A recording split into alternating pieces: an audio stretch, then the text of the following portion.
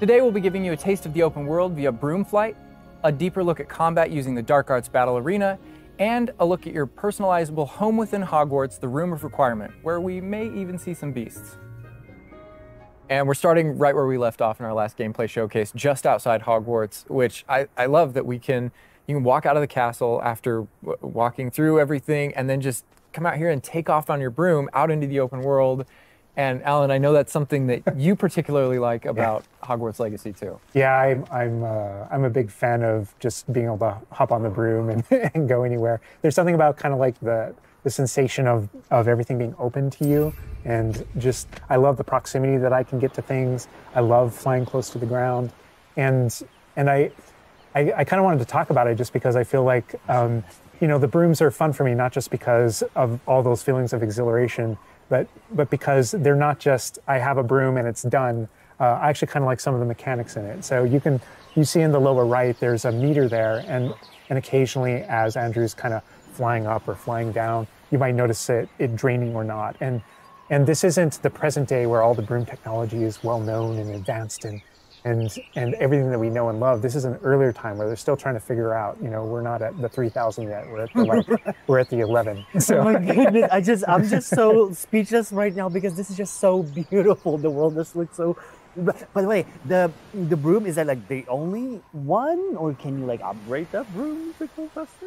Yeah, so we have a shop in Hogsmeade, actually a broom shop. And so that sells a variety of different brooms. And it was important to us that the player could customize themselves based on their own aesthetic. So they're purely cosmetic, but if you talk to the shopkeep and help him out, he'll actually sell upgrades. Yeah, and those upgrades will make it so that where normally the broom, you can only fly, you can only go at max speed. It's kind of like a turbo meter down there. You can only go at max speed without the meter going down, kind of closer to the ground. And as you raise into the air, you'll notice the meter drop. And so those upgrades will allow you to increase that distance from the ground. And the broom owner at the sporting goods store in Hogsmeade is trying to perfect the broom and get better at it and know it better. And you can participate that and get better and better brooms through that. And I love that mechanic encourages you to actually explore the world and kind of stay close to the ground. It's not just a travel mechanic, point A to point B. You're not just flying high over everything, although it is beautiful, something I really love doing, but as well, there's lots to explore on the ground, and so kind of keeping you down at the ground level. And to me, it feels like it's got this kind of surfing vibe over the... Oh my God, like I'm just like, I want to snatch the controller from Andrew right now because I want to go to the mountaintop, I'm going to the forest, and to that hamlet, or, well I don't know if that's how it's called. I think that's what it is. No, it's awesome. We're actually gonna land here, and I feel like that you call it a hamlet is just perfect, just because that's what we refer to it as. And so we all know from lore that Hogsmeade is the only all wizarding village within Britain, but we wanted other opportunities to kind of meet other characters out here and to kind of populate the landscape, so it's not just kind of barren as you leave out this direction and that direction. And so we just imagine these different dwellings, these different smaller locations that wizards might live in out in the Scottish Highlands. And so it's those, and so we refer to those as hamlets, and they're opportunities to learn those wizard stories, how those different locations have kind of like learned to live, what their relationships are with characters at Hogsmeade and Hogwarts. And so they're both quest opportunities out here and a chance to kind of get to know more of the area, even beyond Hogwarts and Hogsmeade that we've already experienced. And you'll also notice on the mini-map, like lots of little icons, and each one of those represent gameplay in the hamlets that you can participate in, whether it's a vendor or different puzzles and challenges or different secrets that exist. Each one of those icons are different opportunities for gameplay. And you'll notice that same thing as we venture out into the open world as well. So when you go out into the open world and you see those icons, whether they're on the mini-map or on your map or off in the distance, those things are opportunities to say, like, I want to increase my inventory capacity. They're puzzles left behind by old wizards, that you can solve that actually grant you those. If you see ruins off in the distance and you visit them, you might find opportunities to actually expand and learn about your ancient magic. And as you kind of encounter different enemies dotted on the landscape, sometimes those characters, poachers or dark wizards, might be hoarding different magical resources that are valuable to you as you're playing the game. So each one has kind of like a way to connect to our gameplay loops and provide different opportunities that just kind of reward you for poking around. I mean, I right away want to just cover all those points on the map just by going over there. Well, we've flown on a broom already, but there is something that we haven't done so far, and that is getting on our flying mount. We're going to hop on our Onyx Hippogriff here. The Onyx Hippogriff is our pre-order bonus. Oh my god, there he just like pops out of the the back. Oh wait, you can use it as a horsey? I mean, a horse. I mean, that is a horse. Yeah, as a hippogriff, you can totally ride it like a ground mount, and you can lift off into the air. And we tried to make sure that each of those interactions, so the broom's really good at reaching that top speed, at kind of traveling the world as quickly as possible. But sometimes it's really nice to get on the hippogriff because of that ground speed or those transitions. And sometimes it just feels amazing just to be riding around on a hippogriff. Look at it. Yeah, it really is kind of like, I don't know, it's a great feeling being on it. And it's a great feeling managing those transitions, kind of going from run to fly and just being able to go wherever you want. And we tried to make sure that each one of these things that you can interact with have a unique identity and a reason for being. And oh my god, like I see like different like areas, like a swampy area. By the way, can you go to like entire map anywhere you go? There are regions that are like locked from you? Yeah, as soon as you, there's kind of a moment where the world kind of opens up to you outside of Hogwarts as a student, and right from that moment, early on in the game, you can go wherever you want. And so you might find more difficult challenges in different areas, and you'll see different spots as Andrew's moving around, like you mentioned, the swamp. But there, we have got like a coast, and we've got different types of environments out in the world just to kind of pepper your experience, reward you for exploring, keep things fresh. All those things exist as we're moving around. So cool. And I love that windmill. It's like so rustic. Like I keep forgetting that this is like 1800s. The Wizarding World we've never really seen before. Like it feels so authentic. Like it just, it's part of it. Yeah, I love this vista too, and I'm gonna have Andrew stop here. We're gonna use a bit of dev magic to change the seasons. Actually, I want you to see what this world looks like, covered in snow. Yes, yes, yes, please. I love snow. That's all I want. Wrong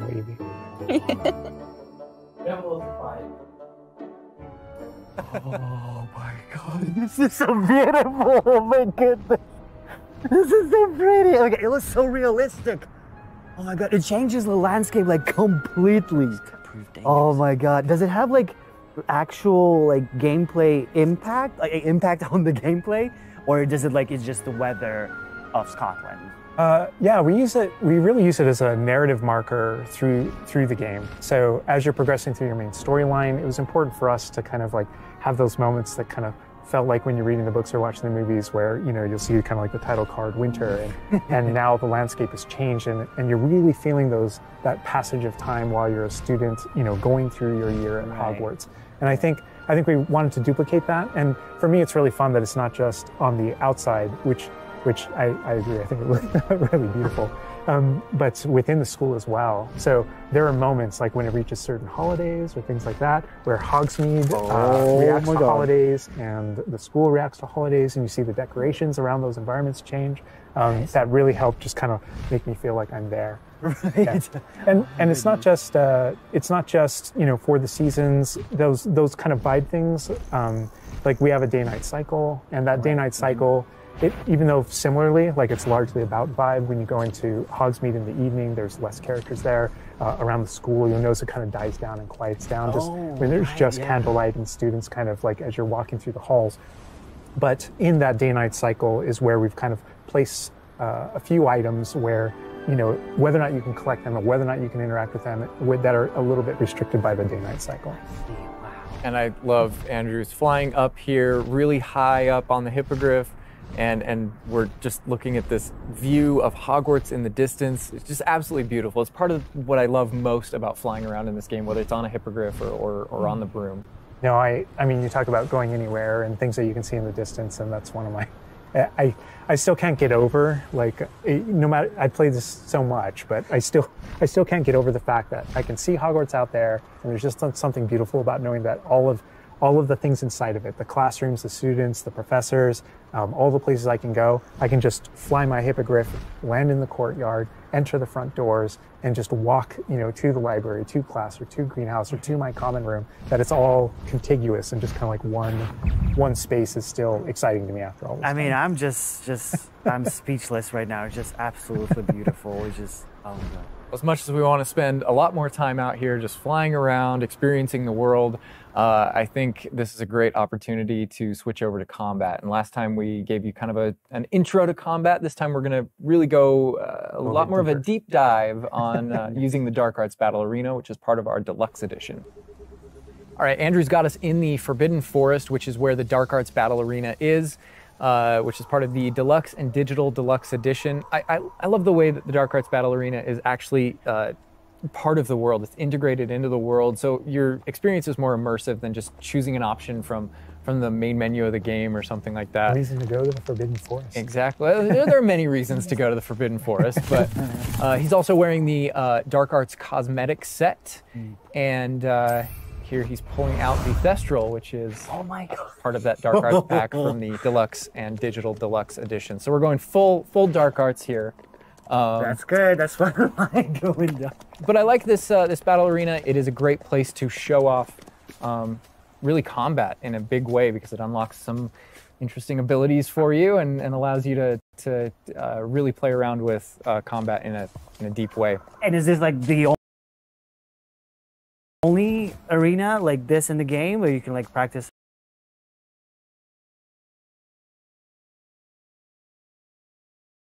I think we have a little bit of lag. Sorry guys, 1 second.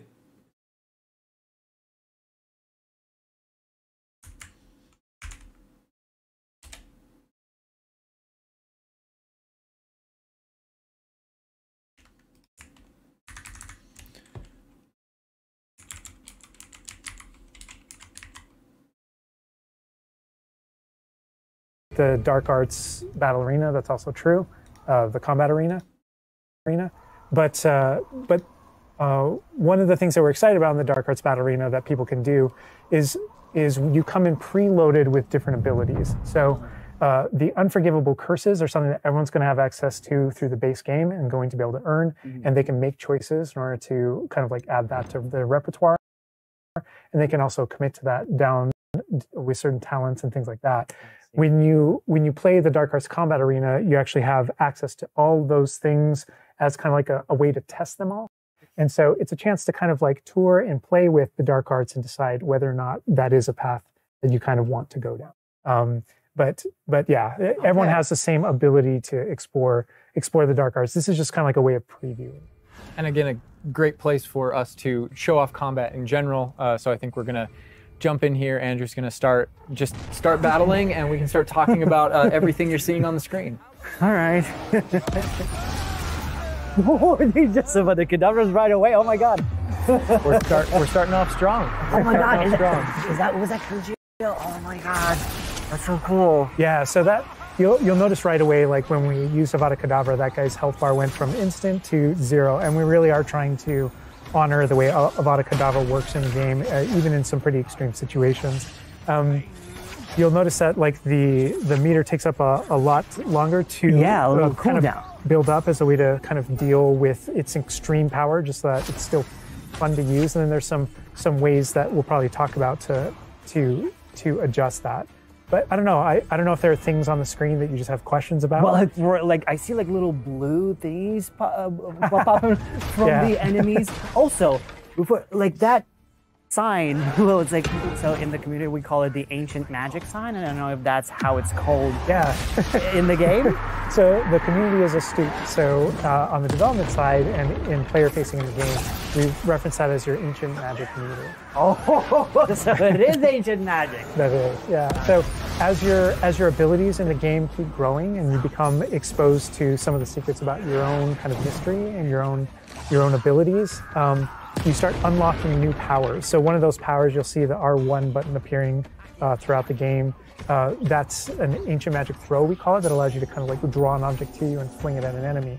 Okay. But whenever you see the R1 or the L1 plus R1 appear over somebody's head, that's an ability to cast a very devastating and powerful ancient magic spell to do a ton of damage against the character. I see. And the way that manifests itself depends on the type of enemy that you're fighting. And you'll see a wide variety of enemies in here that are pressuring the player in different ways. You'll notice there's abilities that kind of bubble up under the player as he's fighting that force him to move. And there's different ways that we want the player to kind of move around on the battlefield. And that's actually a good link to the ancient magic meter in general. And the reason why I say that is because as you're doing different things in combat, you're protegoing and you're doing different abilities and you can kind of spec into it with your talents, there are different ways to get that meter to build faster and faster. So one of the most effective base ways to build up that meter fast, that way you can launch these devastating attacks whenever you want to, is to actually perform combos. So you see that combo appearing, and it's almost like your emotions are building up, and then basically that builds up enough that you can attack someone. But as the combo meter builds up, at some point you strike someone and a piece of their magic kind of falls out of them. You'll see the blue orbs in the game world, and there's something that only you can see in the narrative, in the world. And it's another reason to move around on the battlefield. If you can go up and collect those things and suck them in, they give big jumps to that ancient magic meter as we're playing. We're talking a lot about spells and magic here, but I think there's another huge component of combat, and that is the tools that you can bring to combat as well to kind of change the way you play. And I think Mekenzy knows a lot about what's going on with the plants and potions. And so the tools are really interesting because they're basically like a prior investment. So you can bring the potions and the plants that you grow in the Room of Requirement to combat to essentially kind of help you defeat enemies a lot quicker and more efficiently. So some of the tools that you'll see here are like the rock skin potion. So that is something that basically covers your skin in this like rocky material that reduces the incoming damage that you're receiving. So against big enemies, hard-hitting enemies like trolls, that's super helpful. Oh my god, he's just destroying. The troll just collapsed from whatever the kid. Obviously, we have the Wiggenweld potion as well, which increases your health. And then we have the focus potion. So when Alan talks about having to balance Avada Kedavra with a long cooldown, because obviously it's an instant kill, one thing that you could do is brew a focus potion, and that will increase how quickly your cooldowns regain. Right. Oh my god. There's just so much like versatility, like in what the character is doing to the troll right now. Like he's just bouncing around the arena. He's like not.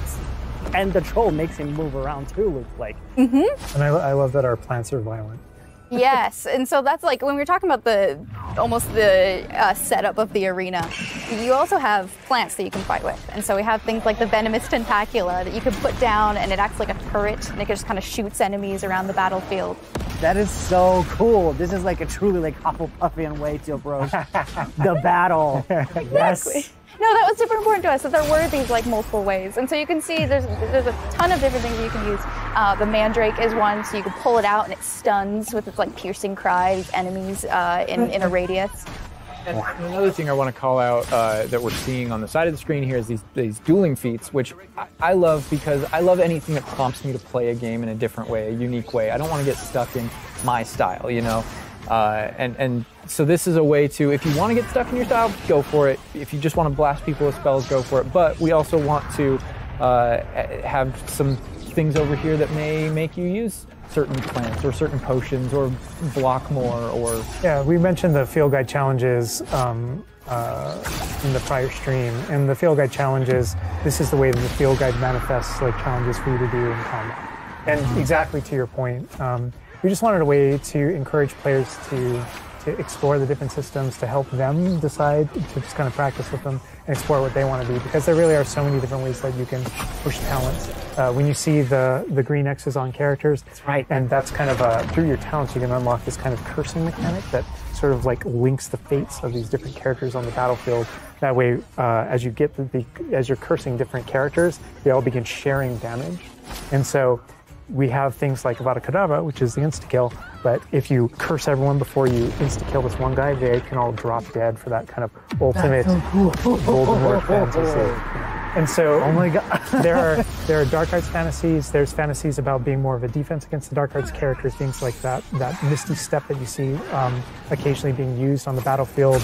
And we can also spec into our potions and plants to make them more powerful and more efficacious. So it's all about which type of player you feel like you are and whether or not you want to play with prep on the fly or with deliberation, and those are all different options. That is so cool because like it's like I see so much like going on the screen, just so much complexity, and I want to just try it myself, like which style works best. I mean, I feel like it's the dark arts is going to be the easiest route, but that ancient magic, to be honest, feels like much more powerful than just the dark arts. Yeah. To be fair. And speaking of plants and potions, we're going to be putting the dark arts away, put those unforgivable curses away, and heading to the Room of Requirement, which is your home within Hogwarts, a personalizable space that actually has some utility as well, where you get to brew things and grow things and also care for some beasts. All right, Andrew's got us in the Room of Requirement, wearing, we kind of went casual mode on the outfit here, wearing a nice jumper.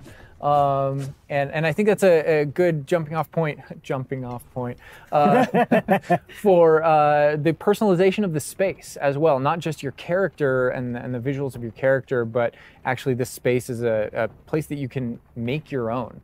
Yeah, it was super important to us that this space really did feel like your reflection as a wizard. So you can change the architecture in here. What? Different themes throughout, starkly different themes, to really just hammer home that this is yours. Oh my god, what? This is beautiful. We never expected that to be. Oh my god.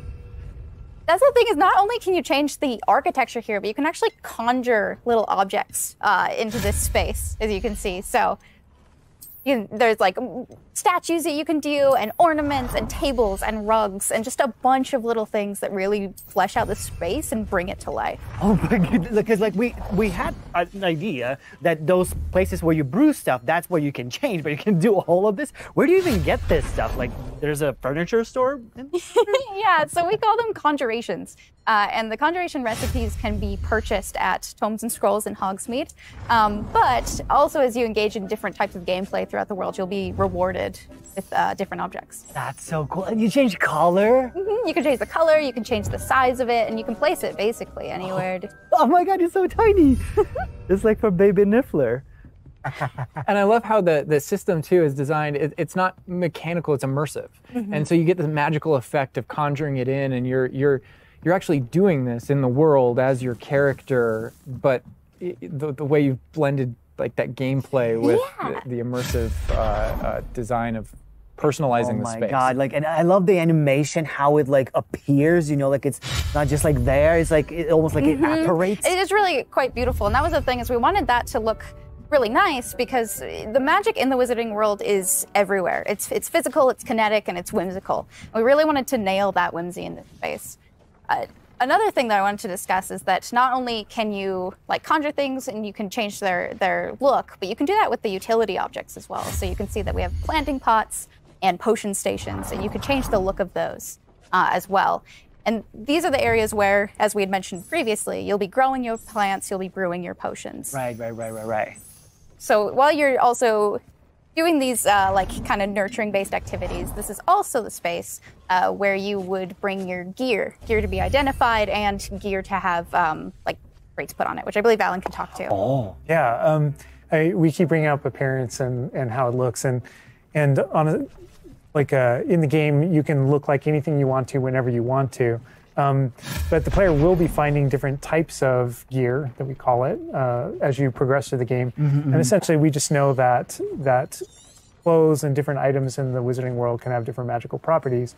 And as you explore and as you adventure and as you defeat enemies, you're going to be finding different pieces of gear that have different abilities, and that can help you in your journey and are a major part of you kind of growing as a wizard and advancing as a wizard.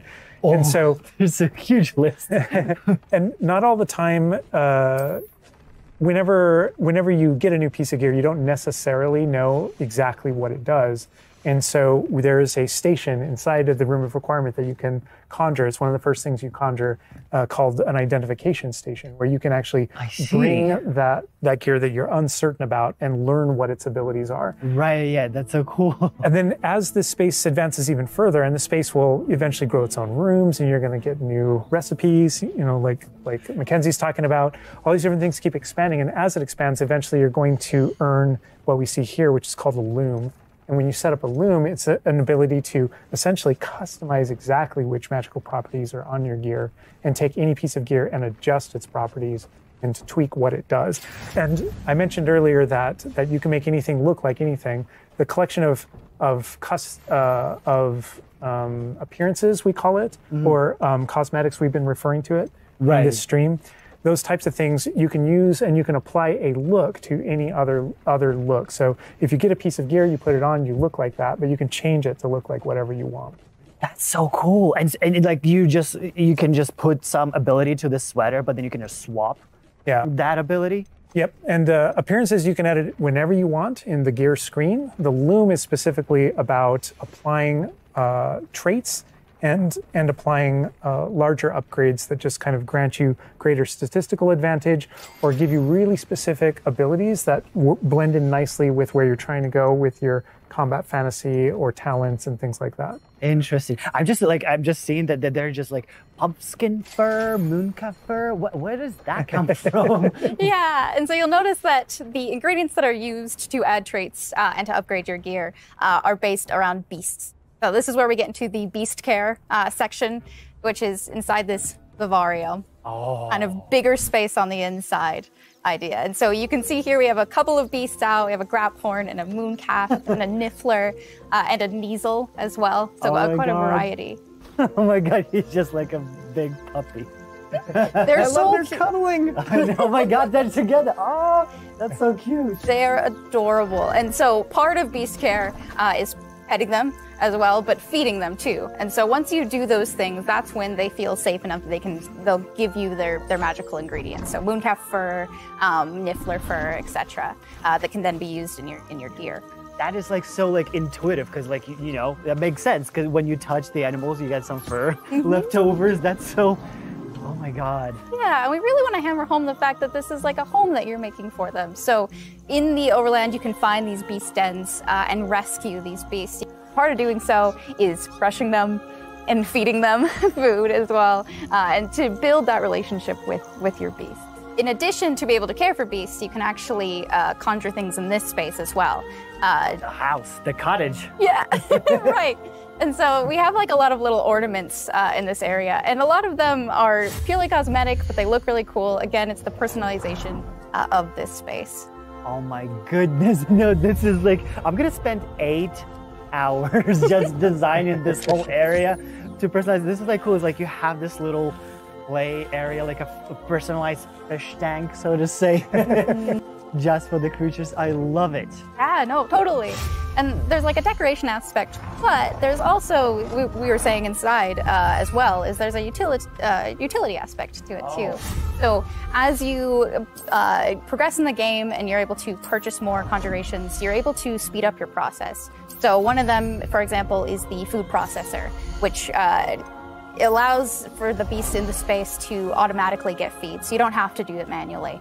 And so you're really building the progression for yourself here. In addition, there's also a toy box where you can play with your beasts. And you'll see here, yeah. So you can, there's a bunch of toys in it, and each beast has their own favorite toy. So as you can imagine, the mooncalf really likes the moon ball, or the kneasel, as like a little cat, really likes to chase the yarn ball as well. Right. And they're super cute.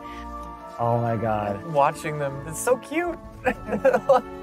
And the big thing we really wanted to hammer home is that the world is a dangerous place. And so by going and rescuing these beasts and bringing them back here and caring for them, you're really helping them out. There's poachers in the overland who hunt these beasts for their material. So instead, you're caring for them. You're giving them a home. Right.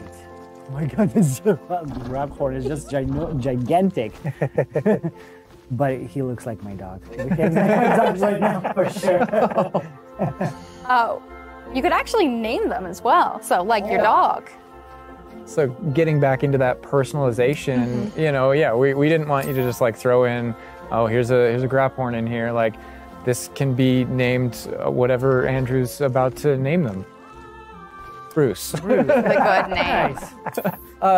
You know, we've created this really nice space, and you can get additional vivariums, correct, to different kind of aesthetics and looks to where you're keeping your beasts and caring for them. Progression is a big part of this space as well. So as you progress through the story, you will unlock more vivariums. So as you can see, this one's quite meadow themed, big, open, bright. But there's other ones, say like a swamp that you might encounter. And it's really a visual effect to and more space for your beast.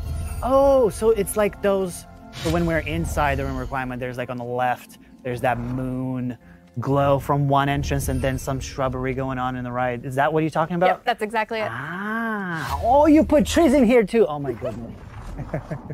And another thing with the beast care that I think is great, you know, tying back to this same kind of thing that you did with like the broom, where the broom is not just a method of travel, it's actually built in and integrated into the world.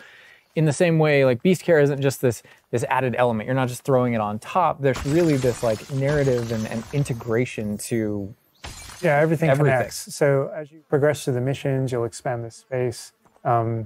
As you earn resources, you'll go into Hogsmeade and use them to unlock the gameplay here and unlock new conjurations and different things to play around with. In the open world, it's in those different environments, like the different combat and conflicts and bandit camps and different things like that exist in the overland. Those things are what hold recipes that exist in the loom. So all these things have a way of connecting. Moonstone that you find out in the world is the resource that we use to conjure everything. That's found throughout the world. Forgeables are used for recipes. So really everything's like a cycle and keeps you coming back. But even with the story that's being told too, I think people know who Poppy is and that she has a particular affinity for beasts. Yeah, I mean, I think everything we're seeing here, you know, you're going to be venturing out into the world, and this is just kind of the tip of the iceberg, even of kind of like your interactions with beasts in that narrative. So, you know, you bringing up Poppy, there are more kind of mysteries to discover and things to discover out in the world that have to do with her and that have to do with caring for beasts. And so different characters have their own stuff that just kind of make this all just kind of the beginning of your journey.